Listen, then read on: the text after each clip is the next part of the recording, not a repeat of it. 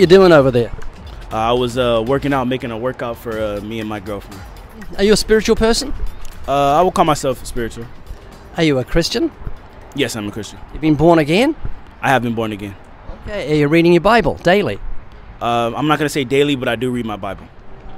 Have you got any non-Christian friends? Yes, I do. What's going to happen to them if they die in their sins?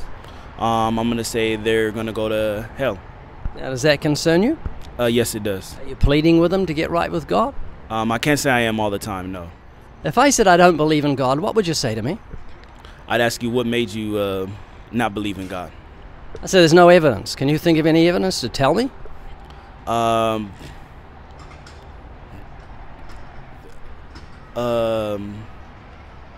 That's a good question. Well, how about a building needs a builder, a painting needs a painter, creation needs a creator. It couldn't make itself. It's scientifically impossible. No building built itself. No painting painted itself. And creation couldn't make itself. That's crazy. So that's how we know God exists. It's all in Romans 1. It says, the invisible things of him from the creation of the world are clearly seen, being understood by the things that are made, even his eternal power and Godhead, so that they're without excuse. Okay, let's say I believe in God. Why should I become a Christian? I feel as though you should become a Christian to become saved. If you are a Christian, you should be saved. Saved from what? Saved from eternal damnation, hell. So why would I go to hell? How could you convince me I'm going to hell? I don't believe in that. My God's a God of love and kindness. You're saying I'm going to hell and I'm a good person? Do you know what you need to do? You need to show me I'm not a good person. Do you know how to do that? How do you do that? No. Go through the 10 Commandments. Jesus did it in Mark 10 verse 17. I'll do it with you. Do you think you're a good person? Yes, I do. How many lies have you told in your life? Many lies. So you're a liar? Yes. You ever stolen something? No, I haven't. Have you downloaded music off the internet that's not yours? Oh, yeah, I have. That's theft. Okay, well then, yeah, I have stolen. So you're a lying thief. You still think you're a good person? I would say so, yeah. Now, have you ever used God's name in vain? Yes, I have. That's blasphemy, punishable by death in the Old Testament. Using God's name as a cuss word? You wouldn't use any other human being's name as a cuss word because it's such an insult. Jesus said, your name is holy.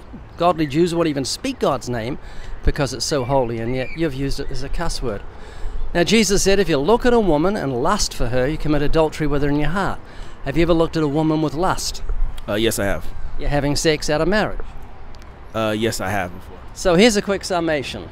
Brandon, you're not a good person. You're like the rest of us, by your own admission, not judging you. You're a lying, thieving, blasphemous, fornicating adulterer at heart. And you have to face God on Judgment Day. If he judges you by the 10 Commandments, we've looked at 4 of them, are you going to be innocent or guilty? I'd probably be guilty. No, probably. You would be guilty of sin. Would you go to heaven or hell? I'd go to hell. Now, does that concern you? Yes, it does. Now, tell me, what did God do for guilty sinners so he wouldn't go to hell? He brought his son to save us. Yeah, he sacrificed himself on the cross. You and I broke God's law, the 10 Commandments.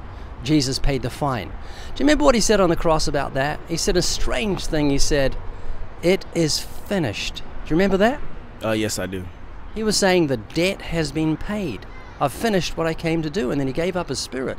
In other words, he paid the fine so you and I could leave the courtroom. And God can dismiss your case, forgive your sins, commute your death sentence, and let you live forever because of that death and resurrection, because that suffering payment he gave.